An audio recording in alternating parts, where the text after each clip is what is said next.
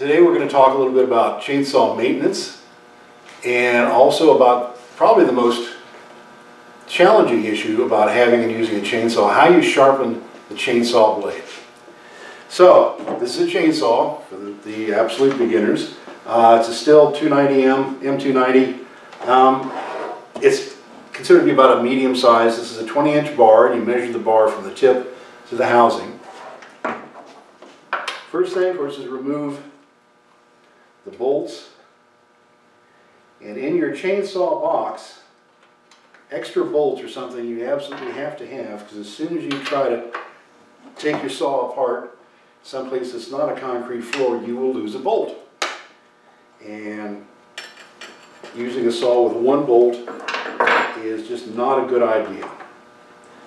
So you can see that the inside of the housing has been plugged up, and we will clean that in a second.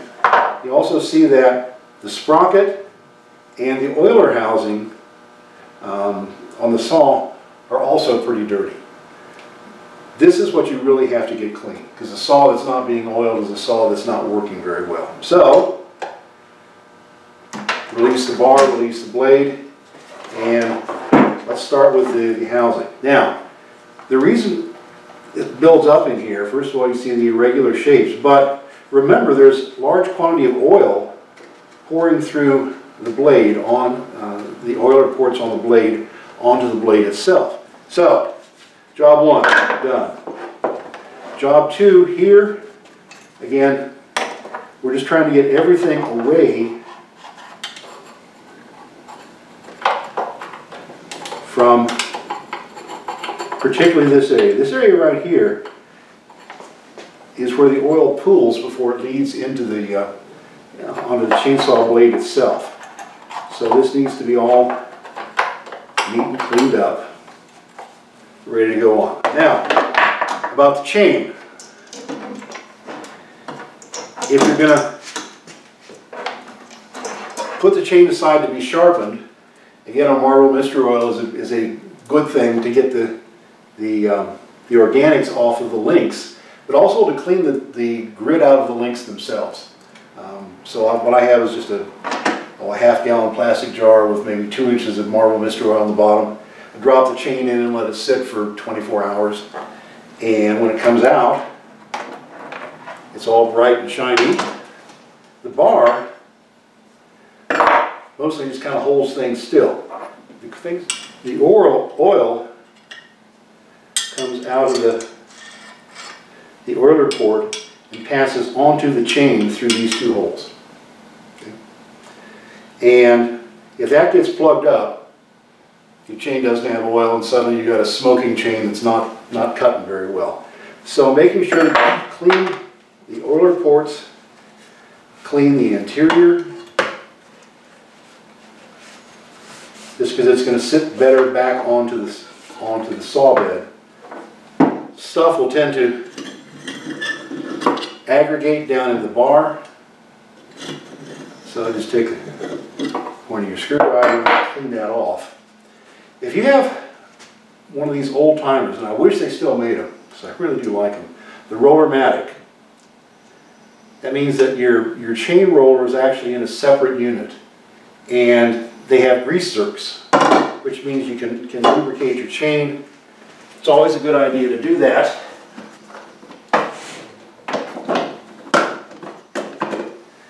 And that's accomplished with one of these, a little portable grease zerk.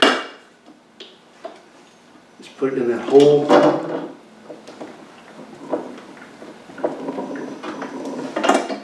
And you can see the grease gets forced down into the roller to lubricate the action of the roller bearing.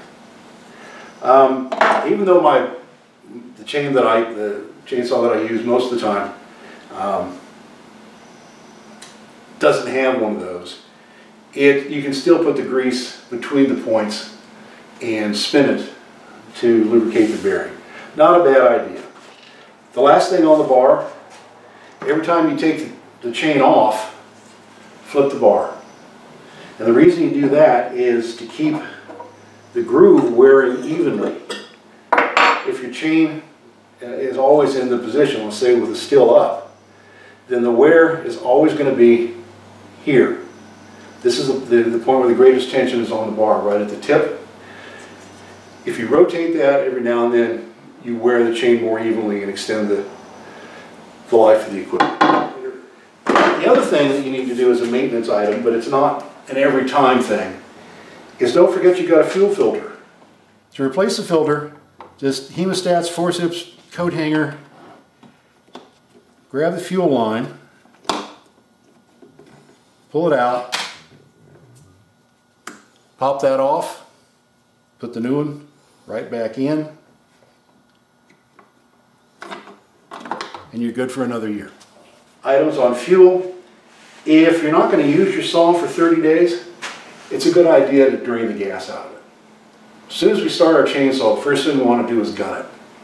That's not a good idea. The oil in the gas has not quite covered all the surfaces in the combustion chamber yet. So once the saw starts, let it cough and run for a little while. Let the oil make its way into the combustion chamber, and then you can speed up the saw and get to cutting. As I said, don't forget, buy some extra nuts. I carry 10 of them with me. Or I start out with 10. I think I'm down to 8 now.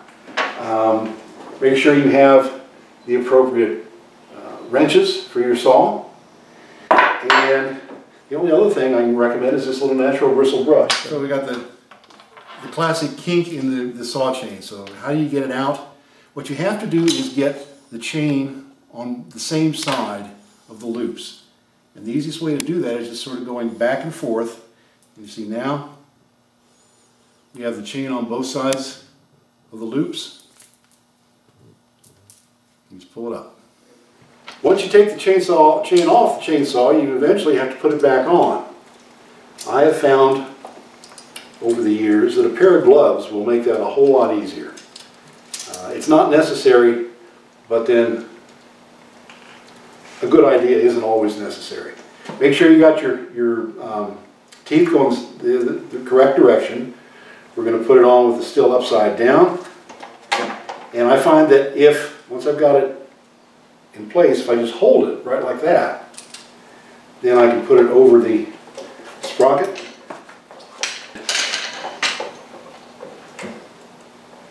Drop the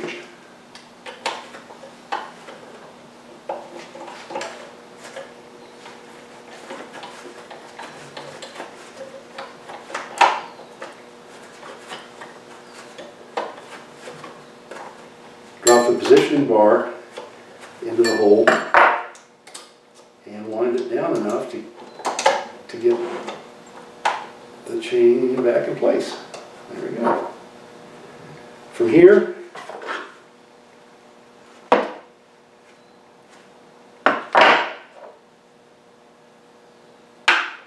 again, not letting loose the chain on that end, and positioning the cap back on. There we go.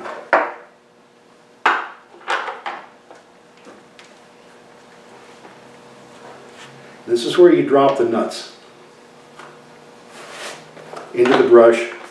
And unless you've got a magnetic wand, you're not going to find them. So get back to the box, get your spares.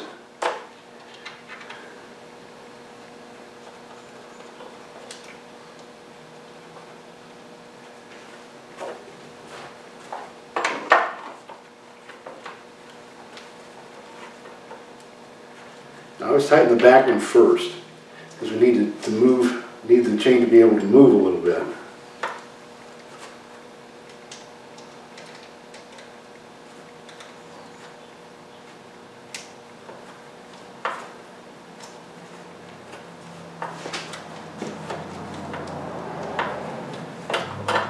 And use the screw to add tension to the chain again. Run it back out.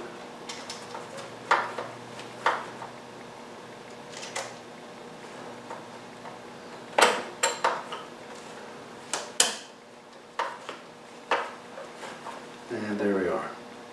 First question, how tight do you want to tighten the chain? Well, keep in mind that as soon as you start it, it's going to get hot and it's going to stretch when it does that. A good rule of thumb is to tighten the chain so that you can pretty easily pull it out to expose the holes in the tang, and it'll snap back pretty easily.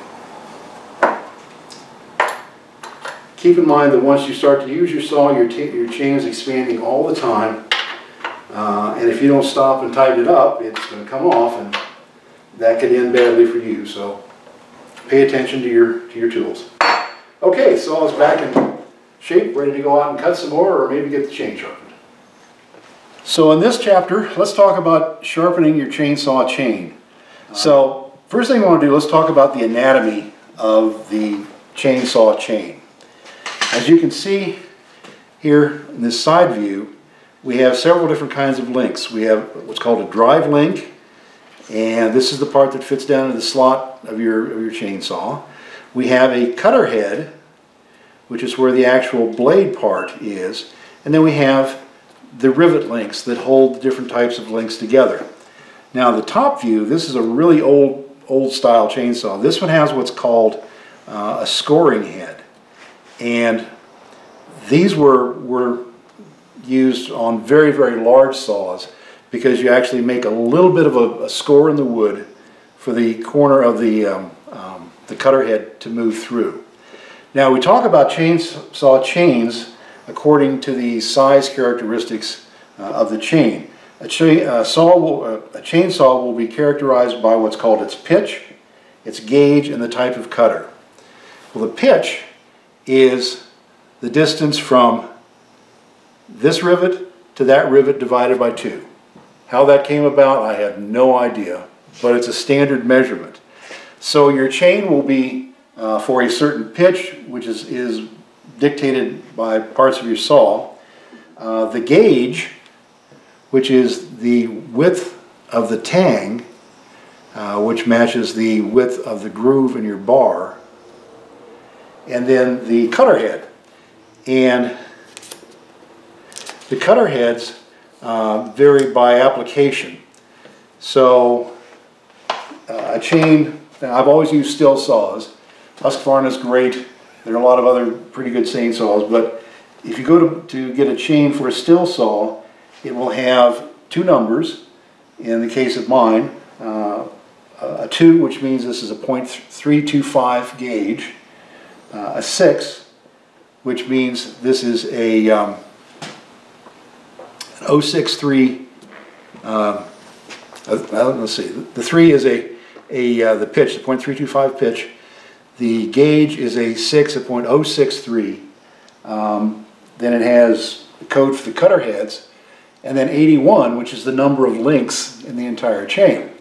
And your saw will, the manufacturer will tell you what sort of chain you need to actually fit that blade for optimum use. Now, talking about chainsaw blades, we really need to mention that there are a couple of major categories of chain. This has to do with kickback. Kickback is when a saw catches in the wood and comes back up out of the knot, up out of the cut. And this is one of the most frequent ways of frequent causes of accidents with chainsaw use, which is why you never actually stand over your chainsaw blade like that. You always stand off to the side. Do that again. Kickback is the reason that you never stand directly over your blade. You always stand off at the side. Because if that does kick back and come back out, this is where it's going to go. And this is where you don't want your head. We'll talk more about kickback when we do some things on chainsaw safety. But the anti-kickback chains are characterized by a second little handle. Now this is I like this picture because the anti-kickback is very clearly set out. Whereas if you look at like the still chain, you can see it in there, but it's not as clear. What happens is the anti-kickback provides additional friction.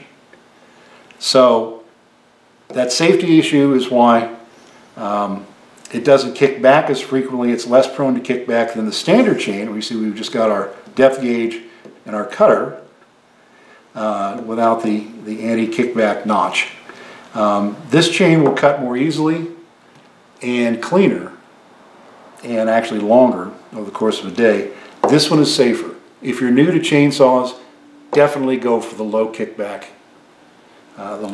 chains. The types of teeth on a chainsaw vary again by the application. Most chainsaws will have what's called a round tooth, round grind. That means that the area under the top plate of the cutting edge is round, and the area in front of the cutting plate is also round. Okay? So you've got round tooth, round grind. As you can see, this is going to be very nice for round files. A square tooth, round grind is another variety. You find these on ripping chains very often, and occasionally on skip tooth chains. Skip tooth will have a round tooth, round grind. And there's also such thing as a square grind, where this area below the cutting edge is much closer to square.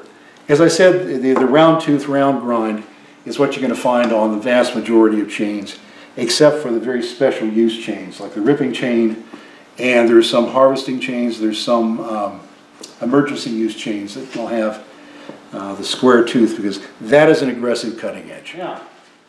We're going to talk about sharpening chains. And all of the chain sharpening, regardless of how you're going to do it, is going to do the same thing. You're going to file away the area under the top plate angle. And you can't see it real well in here, but there's an angle in that cutter going in that direction. So you want your file butting directly onto the top plate, and when you sharpen, regardless of how you sharpen, except for the plate sharpeners we're going to see a little bit later, you're always going to wind up sharpening to the outside of the saw. So that direction, here out, never back, always out. So a question that comes up every now and then is, when do you know that a chain is done? If you look at the shape of the cutter heads with time, a new cutter head, now this is a square cutter round front, will look like that. When you sharpened it properly, what you're doing is you're taking away the bottom of that rounded area in front of the cutter head, and when you're done, you've got so little left of the actual top plate that you can't really sharpen it again. How do you know if you're sharpening incorrectly? Well, one of the most common errors is not having your file completely centered or completely bottomed out in the round before the cutter head. And what happens is you wind up filing away the face in front of the cutter head, so that eventually, as you know, and as you sharpen this, your cutter blade gets smaller. Eventually you get to the point where this area in front of this plateau that you've made is actually about as high as the cutter. So that tooth is not going to cut worth a darn. Whereas this one, although it's been sharpened just as many times, you've still got the open access to the face of the cutter, and it's going to give you a nice sharp chain. How do you know when to throw your chain away? By the time, before the saw gets to this point, the blade gets to this point, you really ought to dump it. Maybe at about there. When you've reduced the size of your cutter top plate by 50%, it's time to start looking for another. Okay. All right, so looking at our chain here, first of all, this is a chain that is going to need to be disposed of pretty soon. If you notice the difference in the size of the cutter bases, this is one way that you know that you're not sharpening your chain correctly, when you see a difference in the size of the cutters on the two faces of the saw. Now, regardless of how we're going to sharpen the chain, what we're doing is basically going to be moving a file like that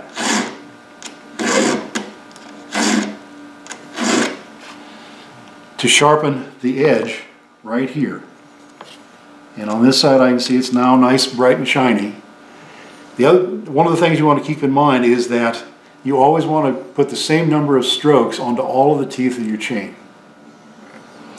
So, same number of strokes. The chain needs to be under tension, so if you're sharpening on the saw, make sure that your brake is set so that the chain can't move like this, and actually adjust the tension up so that it's held in place in the groove of the bar. All of the chainsaw sharpening techniques I'm going to show you are basically variations on that same thing.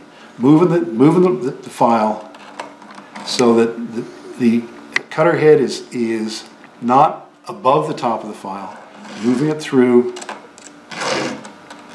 in a repetitive motion. Okay, let's talk about how you sharpen a chainsaw chain. General things about sharpening the chain. You can sharpen it on the bar itself, or as I'll show you in a little bit, you can sharpen it off of the bar. When you sharpen the chainsaw, the chain brake should always be on so that the chain can't be moved in that direction, and it's a good idea to adjust the tension up just a little bit, since you have to move it. You don't want it too tight, but you want the chain fixed in the slot as close as it can. So how do we sharpen it? We've got it fixed, we've got the brake locked, we've got the tension up, and as I said, remember, we're going to be sharpening by taking from the low point to the high point and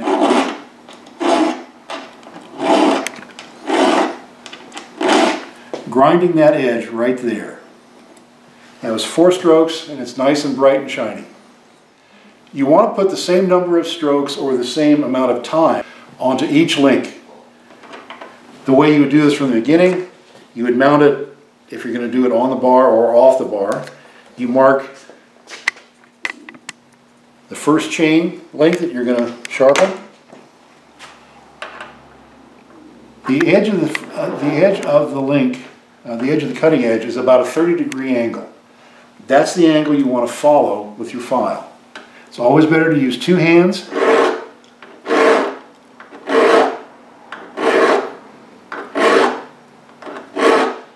5. That one took 5. Moving on to the next one on this side.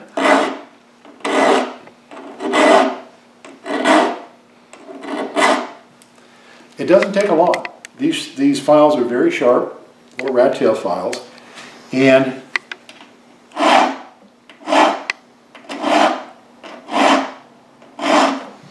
when you set it in there, you know you're in the right spot if the top third or so of the file is above the plane of the file right here. You never want that file to disappear into the round below. You always want it just a little bit above. That way it sharpens the underside as well as the leading edge. They're very good, very high quality steel. You can see they hold the grits, but they do wear out. So don't buy a file and expect it to last forever. Clean it, a wire brush, just to brush the bristles, just to brush the cuttings out of the file, and they'll last you for quite a while. Now there are other ways to do a hand sharpening. I want to show you this one. This is from Still, and it combines a lot of things. Now if you can see, there are 2 round files and 1 flat file. The flat file is to deal with the depth gauge. As the chain goes through the wood, the depth gauge stops the blade from going any further through the wood while the cutting tooth cuts it. But as you sharpen your cutting tooth back, you need to be able to adjust the heights of the depth gauges. And you would do this normally with one of these, a depth gauge tool. And you just set that so that it backs up right onto the tooth, and with a flat file you file the depth gauge, and what that does is it sets this a fixed distance below the cutting edge of that. That works fine. This does them both at the same time. The flat file takes care of the depth gauge. The round file adjusts actually sharpens the tooth. And the way it works is you look on the back, you find the image of the tooth you're going to sharpen. That is, the point is up here, the point is up here.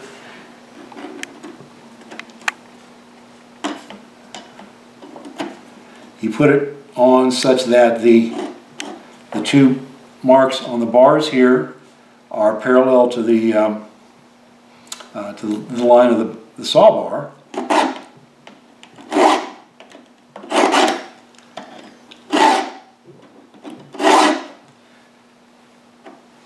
And it takes care of dimensioning the depth gauge as well as sharpening.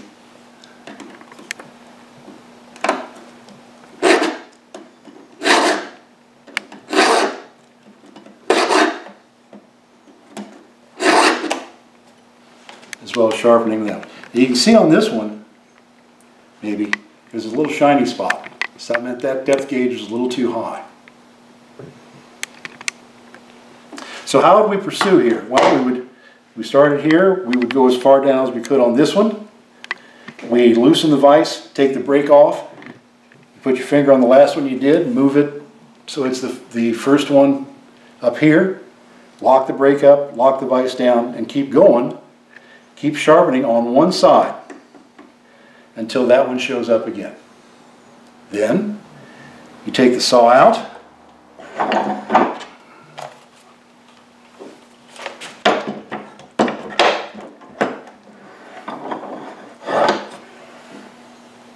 Reverse it,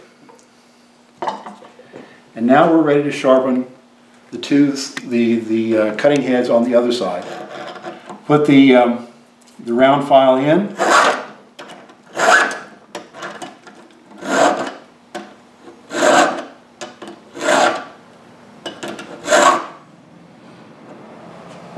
Five strokes. You can see we took off some metal on the depth gauge also. You would then file, repeat all these actions on that side, and your chain is sharp. Is that in the field, it's easier to put on a new chain than actually to sharpen it.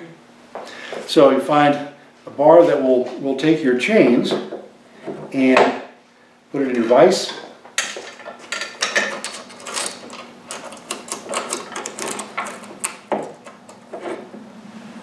And lock the vise down. A bungee and a can of paint will do just fine. So now we're right back where we started from. We can take either our hand file. Notice I'm only sharpening from the short point to the long point. As you can see, we got a nice bright little gleam right there. What I would do then is have half a dozen chains and just do all of them right like this at one time, put them back in their boxes, put them back in my saw box, and I have fresh chains in the field with me. This is the Harbor Freight chainsaw sharpener. Now, if you look at other machines that look just like this, they will cost anywhere from $150 to $400. This one is about $35, maybe a little bit more, maybe a little less. And it uses a rounded sharpening wheel. Now remember, we're cutting not a square corner, but a rounded corner inside here. The way this sets up, you have a rotation gauge on the base. The chain fits into this module here. You have a rotator, and the way it's set up now, we're going to be sharpening the teeth that have the low point here, the high point here. And as you can see, the blade is going to come down right into that and sharpen. And it works pretty well. The other thing about it, you've got a gripper here that keeps the chain from moving, so it is immobilized very effectively.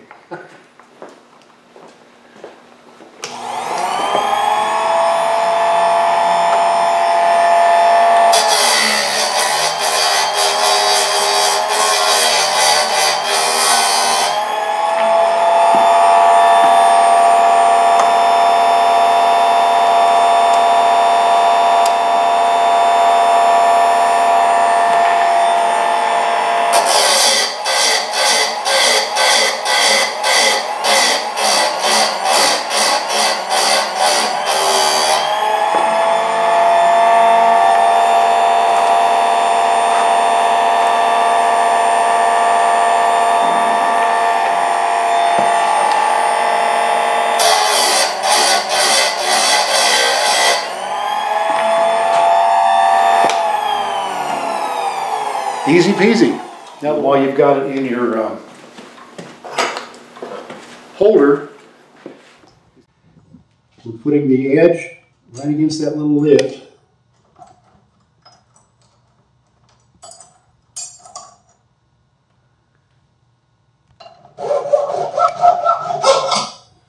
And filing across that way, and it took off some metal. So that's one additional hand step, but it's really not that big a deal. Whether your edge is exactly correct is not as important as whether it's the same every time. The advantage of sharpening this way is that you're going to get pretty much the same edge every time you sharpen your chain. If you look at the professionals, this is how they do it. Not with this machine, but with a machine that's not that different from this one. There are other mechanical sharpeners. This is one made by the Grandberg company, and it fits onto your bar through here with the chain emerging up through here, and you then fasten it down so that the chain can still move, but the sharpener is not going to move relative to the bar.